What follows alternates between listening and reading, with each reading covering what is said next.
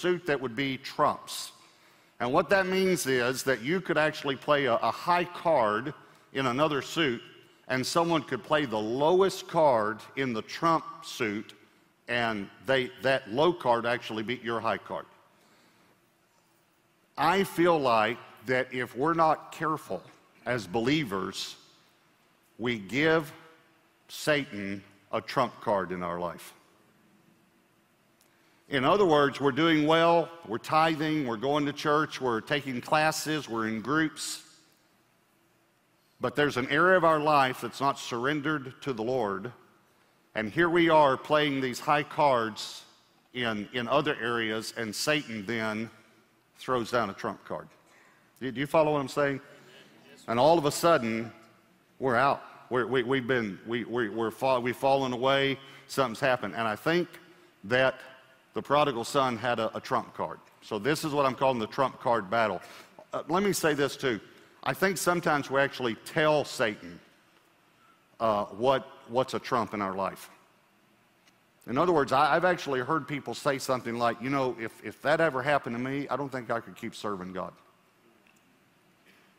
I've heard people say, you know, if my husband did this, that would be the end of our marriage. Okay, why would you say that? Because do you understand what your enemy does then? Your enemy says, thank you. Because, you know, I was working on your husband in like 5 different areas. But now I know all I have to do is work on him in that one area. So don't give Satan any trump cards. You have to know that if he has a trump card, it's because you gave it to him, because Jesus took away the whole deck 2,000 years ago. I mean, he took away all of Satan's power unless we open a door to him, unless we give him some, yield in an area. So let me show you three areas that could be trump cards from the story of the prodigal son. Number 1, secrets. Secrets. Let me read you just a little from Luke 15, all right? Verse 11 says, "Then he said, a certain man had 2 sons." This is the beginning of the parable. "And the younger of them said to his father, 'Father, give me the portion of goods that falls to me.' So he divided to them his livelihood." Now, verse 13 is what I want to key on. "And not many days after." Not many days after. "The younger son gathered all together, journeyed to a far country, and there wasted his possessions with prodigal living." Okay, what does that phrase, "not many days after," tell us? Here's what it tells us. It tells us that he was planning it. It tells us that he had this going on in his heart and in his mind before he got the inheritance, and that's why he was asking for it. He had a secret. The secret was that he thought he would be happy if he had money. Let me talk to you about these secrets. They're thoughts in our heart. They're thoughts in our mind. They're thoughts that the enemy might plant or that we allow him to build a case in our mind. 2 Corinthians 10 says to cast down imagination. Some versions use different words, but that's probably the best word from the Greek. And I want you to think about what the root of the word imagination is. We would think imagine, but it's actually smaller than that. It's image. It's an image that we magnify is what it is. And let me tell you what the word image means. And it's really easy to actually understand. It comes from a Latin word. But image means, here's what it means. I make. I make. And the root of it actually means I become. Let me say it another way. What you're picturing in your mind, you're becoming. We've heard people say this, picture it in your mind. Well, here's what the way the Bible says it, as a man thinks in his heart. So these are the deep thoughts of your heart that go into your mind. So is he. Don't have a picture in your mind of something that's ungodly. In other words, don't imagine a good marriage with someone else other than whom you're married to. Imagine a good marriage with the person you already have. Imagine that. Don't imagine being rich one day. Imagine being generous now. In other words, you got to put the right thoughts in your mind. And the prodigal son had different thoughts, and they were secrets. He never told anyone this. He had a secret. And as soon as he got the funds, he fulfilled his secret. Let me show you a little about secret. I'll get to Genesis 25 in a minute. But Genesis 1, verse 1 says, in the beginning, God created the heavens and the earth. The earth was without form and void, and darkness, notice the word darkness, was on the face of the deep, and the Spirit of God was hovering over the face of the waters. And then God said, let there be light. And there was light, and God saw that the light was good. And God divided the light from the darkness. Now, I just want you to notice something. God didn't create the darkness. The darkness was already there. Most theologians believe it's because Satan had already fallen to the earth. And so Satan lives in darkness. So God never said, let there be darkness. And God never said the darkness was good. God said, let there be light, and that light was good. Show you another scripture on darkness. Jude 6 says, and I remind you of the angels who did not stay within their limits of authority God gave them, but left the place where they belonged, and God has kept them securely chained in prisons of darkness, waiting for the great day of judgment. So Satan lives in darkness. These are fallen angels. That's demonic spirits. They live in darkness. So let me ask you just a simple question. Where are secrets? They're in the darkness. The best thing you can do with a secret like this that the enemy is trying to get you to imagine is to bring it into the light. Get it out of the darkness. You understand, when you turn a light switch on, there's no fight. There's no wrestling.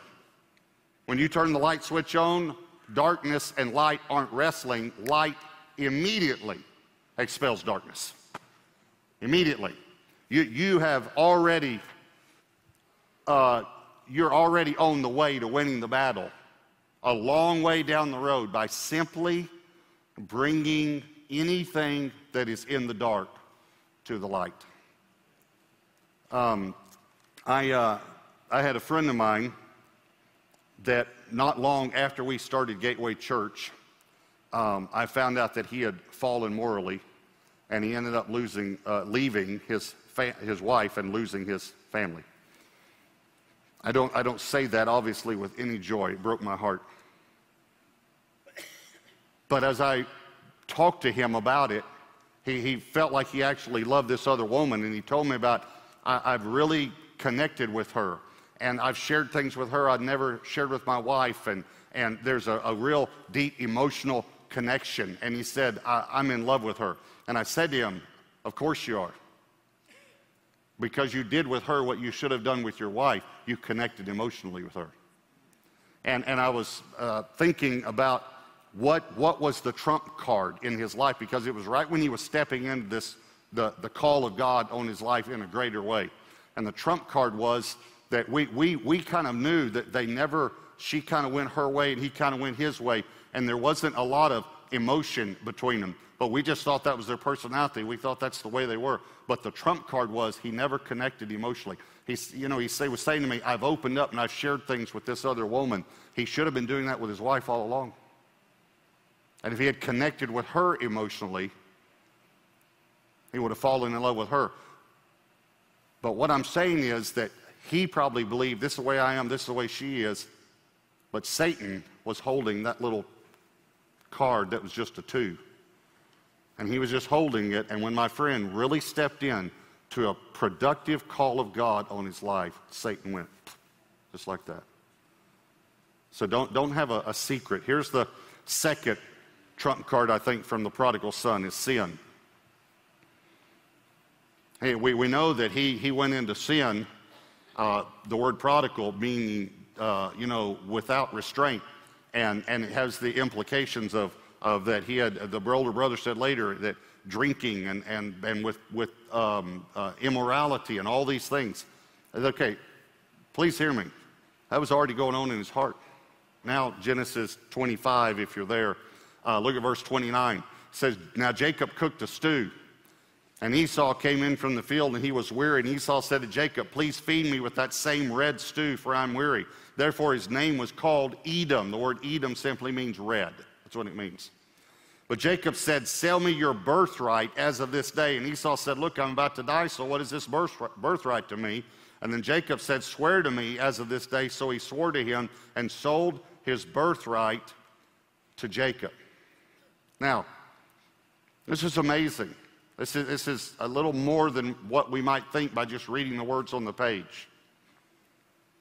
And the New Testament actually quotes this and says, don't be like Esau, who for one morsel of food sold his birthright. Don't do that. Okay. The birthright was phenomenal in the Jewish culture.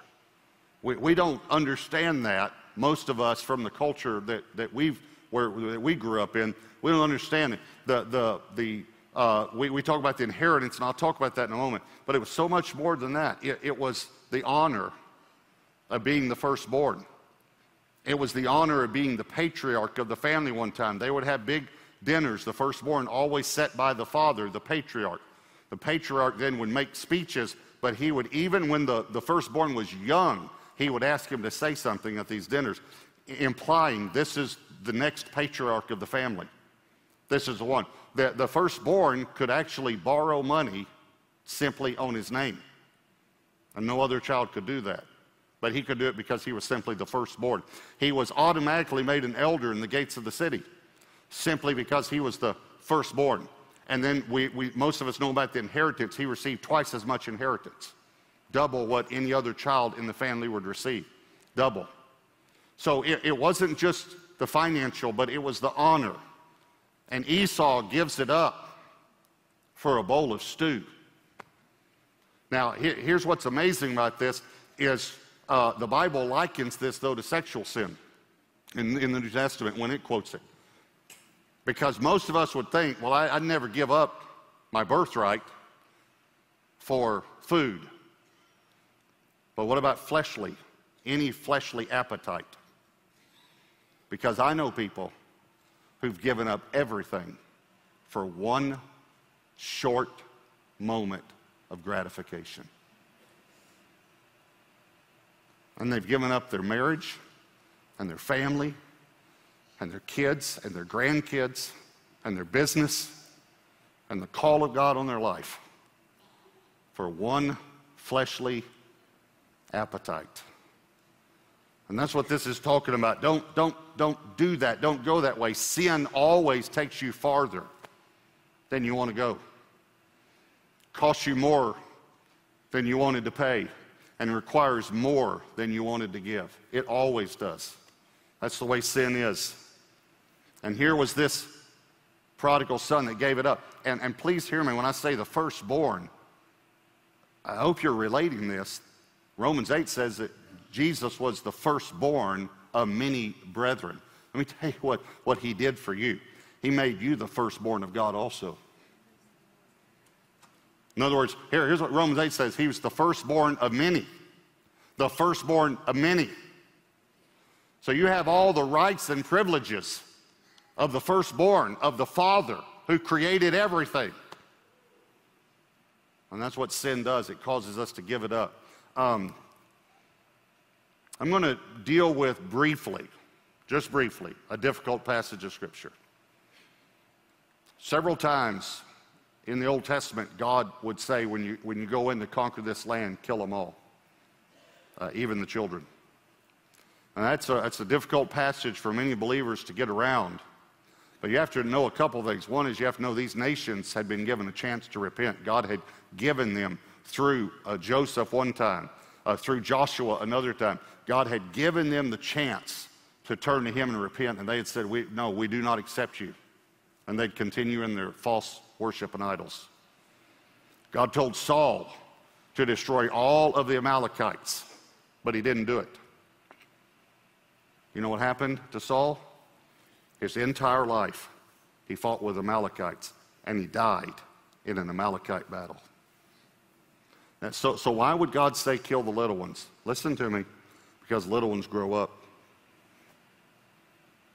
And these were enemies of God, and they had rejected God. So you have to understand that. And I don't have time to go into all the theology of this passage and explain that God's still a good God.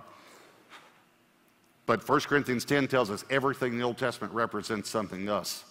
Little ones grow up. Here's why I'm saying this. People will say, well, Pastor, I don't have a big sin in my life.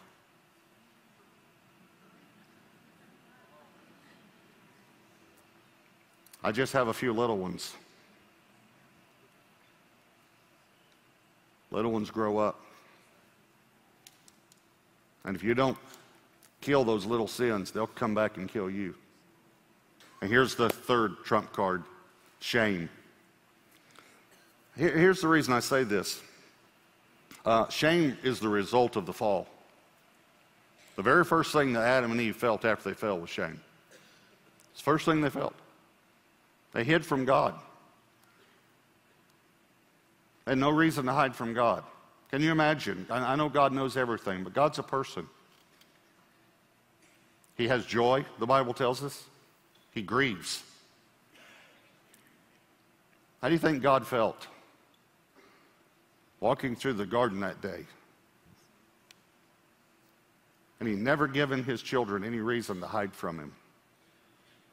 Never given them any reason to be afraid. And they said we were afraid, so we hid. Shame. We knew we were naked, so we hid. They felt shame. First time ever. Every person goes through shame. So let me tell you about the prodigal. Think about this. Comes home and he gets the party. And I just want to ask you a question. Maybe you never thought of this. How do you feel after the party? How do you feel for the rest of his life? Now, I'm not saying that he had a problem with this, but I'm telling you, in my own life, it's been a battle. Now, I'm forgiven. I know I'm forgiven. I know the Father receives me back. And I don't carry shame, but I'm still ashamed of the life that I lived at one time. Here's another thing that people, I don't think about this story.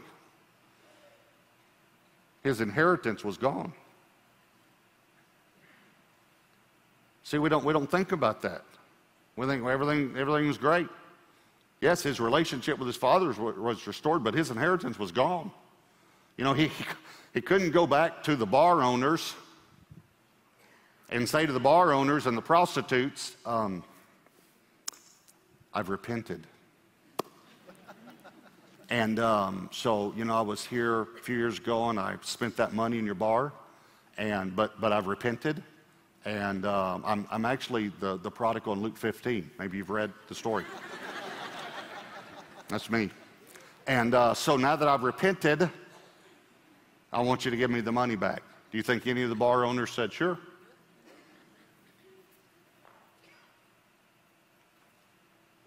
That inheritance was gone. Here's what I'm saying. Yes, I'm loved. Yes, I'm forgiven. But I deal with some things that God never intended me to deal with, because I lived a sinful life. I deal with images that my wife has never had to deal with. I saw things that I never should have seen. I did things I never should have done. I have images. I have memories. Yes, you can be healed. Yes, you can live a great, joyful life. Yesterday I was in the outdoors, and I was just blown away at God's creation and how good God is. So I don't live with shame. I live with joy. But I've had a battle. Anyone relate to me? Y'all are looking at me like you're pious or something. Okay, don't be pious in church. All right, let me help you a little bit. Say, I've never felt shame. Let me tell you, there are two types of people that feel shame: those who deal with pride and those who deal with insecurity. You ever dealt with either? And you say, well, why is that a trump card? Because Satan holds it. And he knows that you still carry shame. And as soon as you start to do something for God, he says, don't step out. So I'll bring your past out. As soon as you start really serving God, he said, oh, wait. Don't forget about this. That's the way he is. So what's the answer? If you're in Hebrews 12, let me read you a couple scriptures. Hebrews 12, verses 1 and 2. Therefore we also, since we're surrounded by so great a cloud of witnesses, he's referring back to chapter 11, what we call the hall of faith. All these great men and women of God. We're surrounded by such a great cloud of witnesses. Let us lay aside every weight. Let me say it another way. Every secret, every sin, all the shame, the sin which so easily ensnares us. And let us run with endurance the race that is set before us, looking unto Jesus. Looking unto Jesus. How are we going to do it? Looking unto Jesus, the author and the finisher of our faith. The author and the what? Finisher. Boy, you just can't imagine what good news that is, that I don't have to finish it. That he who started a good work in me will complete it. The author and the finisher of our faith, who for the joy that was set before him endured the cross. Watch this. Despising the shame. He took our shame and is set down at the right hand of the throne of God. 1 Corinthians 1:18, listen to this. For the message of the cross is foolishness to those who are perishing, but to us who are being saved. We're in the process. We've received salvation, it's past tense. We're also being converted. We're being changed into the image of Christ. The cross is the power of God. Okay. So how am I going to get rid of these trump cards? Go to the cross. See, you don't just go to the cross to get saved one time. You do get saved, and it's a beginning, and you are born from above, and it's a spiritual birth, and it's a work that God does. But as a believer, to those of us who believe, the cross is the power of God. I keep taking my secrets to the cross. I keep taking my sin to the cross. I keep taking my shame to the cross. And you need to know something about the cross. Jesus said, pick up your cross daily and follow me. Okay, the cross today has honor because of what Jesus did. We have jewelry with crosses. We have decorations on our wall. We put crosses. Okay, the cross today has honor. You have to remember when Jesus said, pick up your cross, take up your cross, it had no honor. No honor and no glory then. It was a symbol of shame. It would be like Jesus said, follow me to the gallows and die with the rest of the criminals. No glory at all. But it has glory because of this. So here's what I'm going to tell you about the cross. The cross is still the answer. It's still the answer. To go to the cross every day. To place my sin and my secrets and my shame on the cross. And since I'm using the trump card analogy, and I've already offended several of you with this analogy, I'm sorry. But since I'm using it, you need to know something. Satan holds that little two of spades. But God holds the ace of spades. And it's the cross. And when Satan says to God, look at all Robert's done wrong, God says, look at all my son did right. Look at all my son did right for him.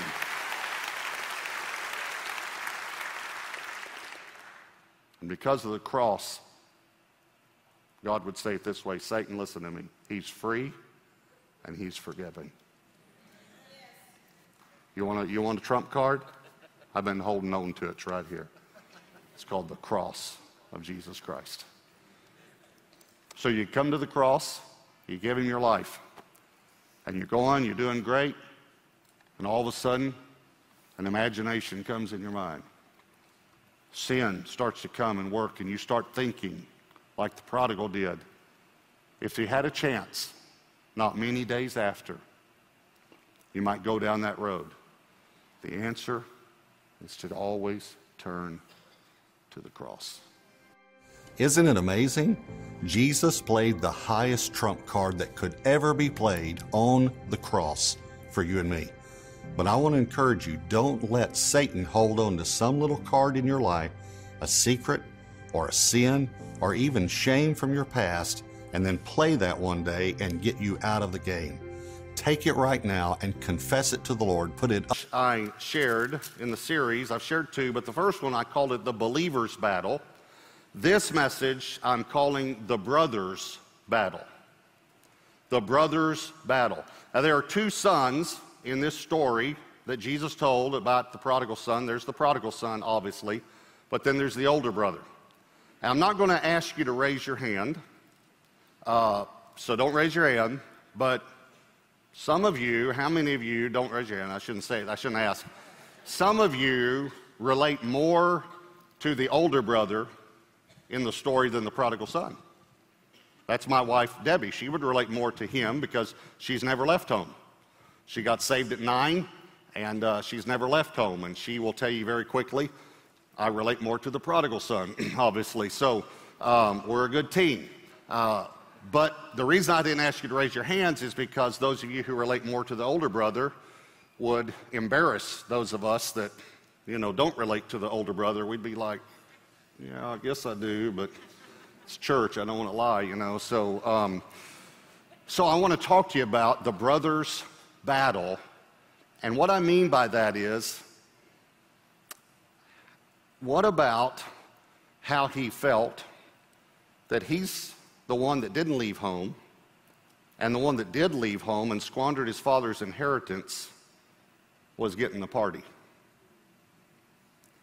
And how do we feel toward prodigals? And how do we feel toward people who are struggling with sin in their life, maybe a sin that we don't struggle with? How do we feel? And so Jesus tells this parable to help us understand. So let me show you a little bit about the older brother here. Luke 15, verse 25. And if you'll keep your Bibles there, we're actually going to go to some other passages in Luke. Luke 15, verse 25 says, Now his older son was in the field. And as he came and drew near to the house, he heard music and dancing. By the way, that's really good dancing when you can hear it. So he called one of the servants and asked what these things meant. And he said to him, Your brother has come, and because he, that's the father, has received him safe and sound, your father has killed the fatted calf. But he, the older son, was angry and would not go in. Therefore his father came out and pleaded with him. So he, this is the older son, answered and said to his father, Lo, these many years I've been serving you. Now underline two words here. I never transgressed your commandment at any time, and yet you never gave me a young goat that I might make merry with my friends. Okay, so what's the brothers' battle? The brothers' battle is keeping our heart right when the father is rejoicing over the sinners coming home. That's the battle. It's not allowing jealousy or envy or anger or bitterness to come in. Even when the prodigal is gone and hasn't come home yet. Think about the father standing on the front porch, maybe every night, looking for his younger son, and the older son looking at his father and beginning to believe the lies of the enemy.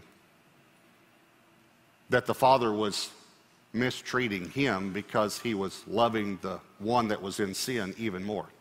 There are three parables in Luke 15. The lost sheep, the lost coin, and the lost son. And many people don't even know why Jesus told these three parables. Let me show you. If you go to verse 1, Luke 15, verse 1, it says, Then all the tax collectors and the sinners drew near to hear him. And the Pharisees and scribes complained, saying, This man receives sinners and eats with them. So he spoke this parable to them, saying. The whole reason he told the parable of the lost sheep, the lost coin, and the lost son was because the Pharisees were upset that he was receiving sinners. So let me tell you what the brothers' battle will do. Here's three things. Here's number one. It affects how we see ourselves. It affects how we see ourselves. I read the verse a moment ago, but verse 29, I never transgressed your commandment at any time. I never transgressed your commandment at any time. Okay, that's a lie. Because he was human. What about the verse, all have sinned? What about the verse, there is none righteous, no, not one? Listen, the only son that can say, I never transgressed your commandment at any time is Jesus. No other person can make that statement. But that's the way he saw himself. I had someone tell me one time, he said, I've always done the right thing. And things haven't worked out for me like you. I've always done the right thing. I said, really? Always? But that's the way he thought. That's the way he saw himself. That was the problem with the older son. All right, look at Luke 18, maybe just a page or two to your right. Luke 18, verse 9. Jesus said also, he spoke this, it says also he spoke this parable to some who trusted in themselves that they were righteous. And watch what happens when you trust in yourself and believe in your own righteousness and despised others. That's the battle. That's the brother's battle. If you begin to trust in your own good works and your own righteousness, you'll begin to despise others. Two men, this is what Jesus said, two men went up to the temple to pray. One a Pharisee and the other a tax collector. The Pharisee stood and prayed thus with himself, God, I thank you that I'm not like other men. Now, stop just for a moment. You maybe have never said that audibly.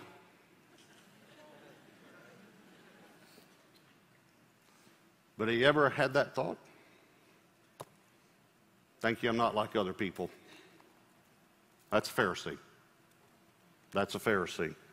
I thank you, I'm not like other men, extortioners, unjust, adulterers, or even as this tax collector. I fast twice a week. Notice the emphasis is on what he does. I give tithes of all that I possess.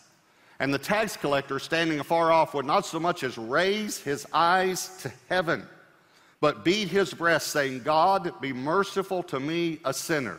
I tell you, this is Jesus talking, this man went down to his house justified, saved, justified, rather than the other. For everyone who exalts himself will be humble, and he who humbles himself will be exalted. See, the battle is trusting in your own righteousness. That's the battle. You understand, no new believer has this battle. And you say to a new believer, you know, it's just God's grace. They say, don't I know it? But 10 years later, 20 years later, 30 years later, they're now a leader. They've now gone through the classes. They're now teaching others. You say to them, it's all grace. Well, yeah, but, you know, I've done a lot of things for God. You've just opened a door to the enemy you don't want to open. Because he's so happy that you're proud of your righteousness. And he's going to come in and he's going to start causing you to see yourself differently than the way you should look at yourself. It doesn't matter if it's low self-esteem or high self-esteem or esteem, it's self. The focus is on yourself rather than on Christ. And when the focus is on you, you're always losing the battle. The focus has to be on Christ. If you have a good week, thank God. If you have a bad week, thank God. Because the focus has to be on Him. Years ago, Pastor Olin Griffin, who was pastor of Shady Grove and my pastor and one of our apostolic elders, he was going to preach for a pastor in Oklahoma. And so I rode up with him. And we got up there, and the pastor then, we got in the car with him to go to lunch. And he was taking us around, and he said to Pastor Olin, he said, you know, the church is struggling right now. He said, we've kind of plateaued, and I know it's my fault. And Pastor Olin has a way sometimes that he'll do a little shock therapy, you know, on people. And he said to him, you know, I think you're the most arrogant person I've ever met in my life. And the pastor said, what do you mean? I just told you that the church is struggling, and you tell me that I'm arrogant? And here's what he said to him. Well, if you take the blame when the church isn't doing well, you'll take the credit when it is doing well. And that's pride. See, again, the focus is not supposed to be on us. It's supposed to be on Christ. This is the brother's battle. It'll affect the way you see yourself. Here's the second battle. It affects the way you see others. If you'll flip back to Luke chapter 7, it affects how we see others.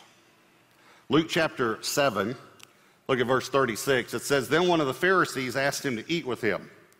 And he went to the Pharisee's house and sat down to eat. And behold, a woman in the city who was a sinner, when she knew that Jesus sat at the table in the Pharisee's house, brought an alabaster flask of fragrant oil. By the way, this is not Mary. This is not John's sister. This is another instance, all right? This was a prostitute, is what the scripture indicates. And she stood at his feet, verse 38, behind him, not in front of him, behind him, weeping. And she began to wash his feet with her tears and wiped them with the hair of her head. And she kissed his feet and anointed them with the fragrant oil. Now when the Pharisee who had invited him saw this, now watch these words carefully, he spoke to himself. Okay, another way to say that is he thought. He thought. He spoke to himself. Okay, he wasn't speaking out loud. They take you away when you speak out loud to yourself, all right? So he's speaking to himself, thinking. And listen, watch what he thought.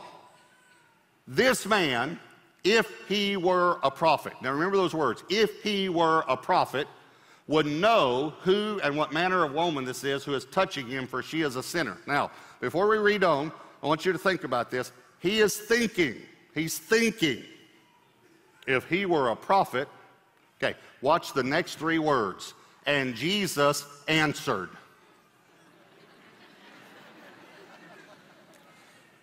I would say he's a prophet. You know, if you're thinking something and Jesus says, hey, pal, let me answer your thoughts right now. And what's funny is he's thinking, if he were a prophet, I think that puts it to rest. He's a prophet. He can hear your thoughts, right? Obviously, he's God, so he knows what you're thinking. So Jesus answered and said to him, Simon, I have something to say to you. So he said, Teacher, say it. There was a certain creditor who had two debtors. One owed 500 denarii. That's a denarii is a day's wages. Denarius is 1 day's wage, so 500 denarii be the plural. And the other 50. So one owes about a year and 2/3 wages. One owes about 1/6 of a year wages. If you like math, some of you, like my wife, could not care less. I said that statement right there. Anyway, 550, okay? And when they had nothing with which to repay, he freely forgave them both. Tell me, therefore, this is Jesus talking, which of them will love him more? Simon answered, said, I suppose the one whom he forgave more. And he said to him, watch Jesus talking, you have rightly judged. Then he turned to the woman and said to Simon, do you see this woman? I entered your house and you gave me no water for my feet, but she has washed my feet with her tears and wiped them with the hair of her head. You gave me no kiss, but this woman has not ceased to kiss my feet since the time I came in. You did not anoint my head with oil, but this woman has anointed my feet with fragrant oil. Therefore I say to you, her sins, which are many, are forgiven, for she loved much. But to whom little is forgiven, the same loves little. Now, this is a passage that most people, I think, misunderstand. They think that it teaches that people owe God different amounts, and a person who owes God more will actually love God more. Okay, that is not what this is teaching at all. You have to remember that he's answering Simon's thoughts. This passage does not teach that there are some people who have been forgiven more. Let me say another way. This passage does not teach that there are some people who are better than others. It teaches that there are some people who think they are better than others. That's what it teaches. It doesn't teach that there are some people who are worse than others. It teaches that there are some people who think that there are people who are worse than they are. He used the amounts because he's answering Simon's thoughts. But if you read the scripture, the Bible says if you've broken one commandment, you've broken them all. We all owe the same. It cost the blood of Jesus for all of us. What he's saying to Simon is, because you think that you didn't owe me much, you love little. But if you understood that you owe me as much as she owes me, then you'd love me a lot. See, it's not at all saying that you need to go out into the world and sin so that you'll love God more. It's saying that you need to understand the price that he paid for you. See, this brother's battle is that you not only see yourself differently, you see others differently. Let me say it another way. If you look up to you, you'll look down to others. And that was the problem here with this Pharisee. And that was the problem with the older brother. So it affects how you see others. Here's number 3. it affects how we see the Father. It affects how we see the Father. Why did Jesus tell these parables? See, the emphasis is on that someone lost something precious. The shepherd lost a sheep, the woman lost a coin, and a father lost a son. The whole reason that he told these three parables is to tell you how much the father is grieving that he has lost something precious. That's why he's telling these. And the problem is that this son didn't get it. Hey, you remember there was another never. He said, I never transgress your commandment. Here's another. He said, you never even gave me one goat. You never even gave me a goat. Okay, that's a lie. Just like the other one was a lie. Let me read it to you. Back in Luke 15, verse 11 says, then he said to them, a certain man had two sons. Watch your Bible very carefully. And the younger of them said to his father, Father, give me the portion of goods that falls to me. Watch. So he divided to what? One more time. Them. His livelihood. But I just read that son said, you never even gave me a goat. He gave him his inheritance. And by the way, the inheritance of the firstborn was twice, double. Twice as much. He got twice as much as the other son, but because he didn't see himself correctly, he didn't see others correctly, he didn't see the father correctly, and he said, you never even gave me one goat. Never one goat. Look at the father's response, verse 31. And he said to him, son, you are always with me, and all that I have is yours. Okay, you're always with me represents the presence of God, and all that I have is yours represents the provision of God. Here's what he said. He said, son, you have my presence and you have my provision. Here's the problem. The younger son missed out on the presence and the provision of the father because he left home. The older son missed out on the presence and the provision of the father because he left home in his heart. He never left home physically like the younger son did. He sat in church every week, but he allowed insecurity and fear and anger and bitterness and envy and jealousy to build up in his heart toward the father and toward his brother, his own brother. It's just amazing to me. So how do you keep this? How do you win the brothers' battle? Because see, we all want to become older brothers and sisters, right? We all want to become older brothers and sisters, and we want to be a good older brother and sister, right? Let me just show you how a guy named Paul did it, okay? 1 Corinthians 15, verse 9, for I am the least of the apostles. He says, because I persecuted the church, not even worthy to be called an apostle. He calls himself the least of the apostles 10 years before he dies. 7 years later, which is 3 years before he died, he writes Ephesians 3:8 and says, to me, the very least of all saints. Saints. First, he calls himself the least of all apostles. 7 years later, he calls himself the least of all saints. 2 years later, which is 1 year before he died, he wrote 1 Timothy 1:15, this is a faithful saying and worthy of all acceptance that Christ Jesus came into the world to save sinners, watch, of whom I am chief. So he calls himself the least of all the apostles. Then years later, he calls himself the least of all the saints. Then he calls himself the chief of all sinners. He's going the right way in his opinion of himself.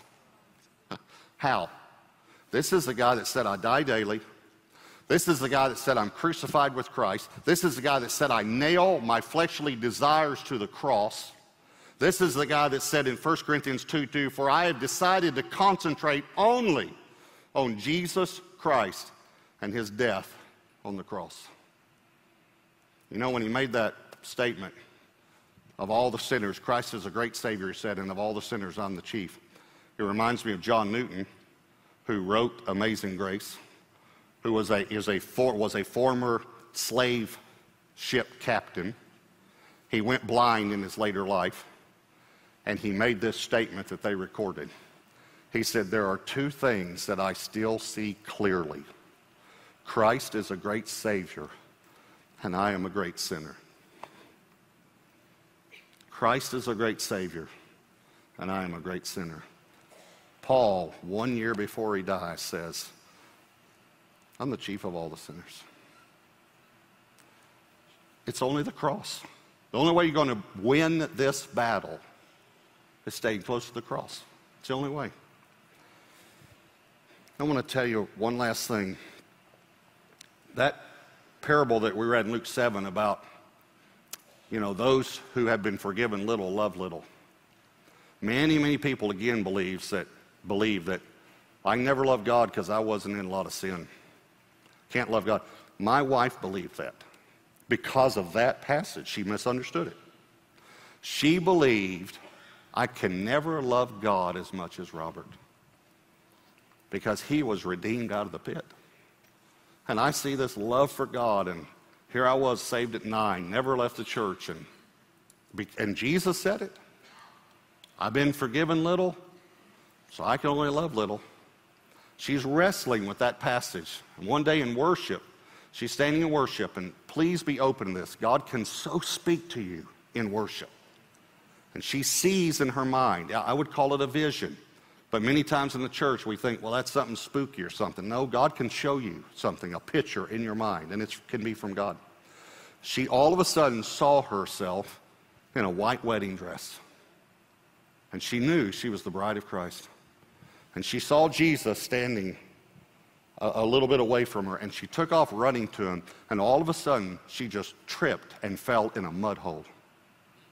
And there was mud all over her. She said there was none of my dress. You couldn't see any white on my dress. You couldn't see any of my skin, none of my face even, and it was all caked in my hair. I was completely, 100% covered in mud. She said I was on all fours in that mud hole, and I was so just devastated because I was muddy as a bride.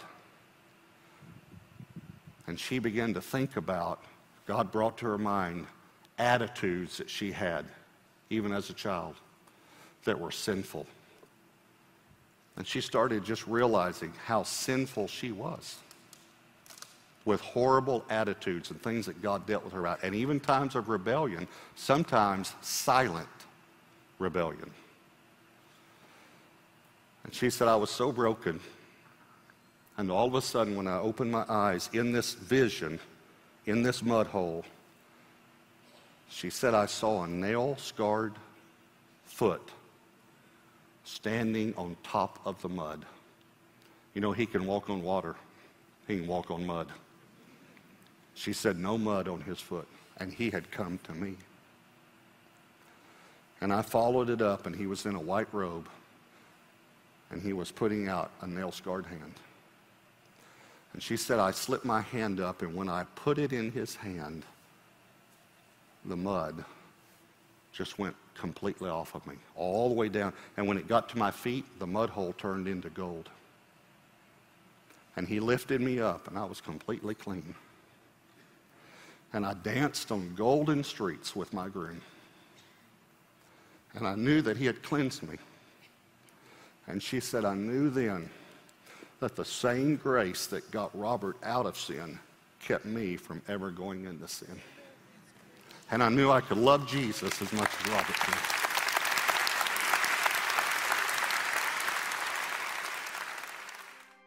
We don't want to be that older brother that looks down on someone when he or she comes back to the Lord. We've got to keep our hearts right before God. I want to do something that I very seldom do, and that is I want to encourage you to order this series.